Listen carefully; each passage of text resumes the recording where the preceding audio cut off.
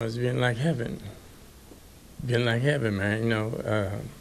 Words are hard for Michael Thompson to find when it comes to describing his freedom. TB5 was there as Thompson was released from prison after 25 years in January because Governor Gretchen Whitmer commuted his sentence. This was Thompson's first day on the job for U-Baked Cannabis, a cultivation and processing facility in Burton. The company is offering Thompson a platform to talk about justice system reform. The owner here understands my cry to help them.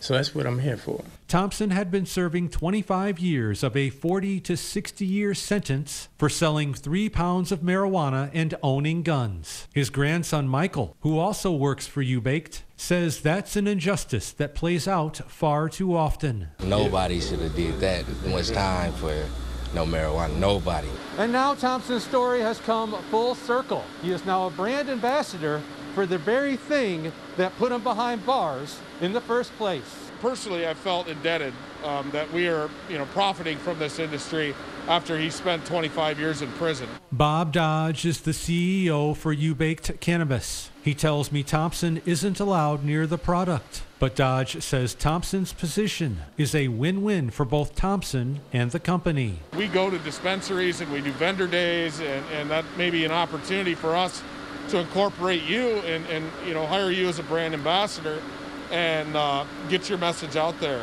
Thompson is quick to point out there are a lot of people in prison right now who are just like him. He says he'll do everything he can to raise awareness that in many cases, the punishment doesn't fit the crime. The criminal justice system is broken and it needs to be fixed. Reporting in Genesee County, James Felton, WNEM, TV5.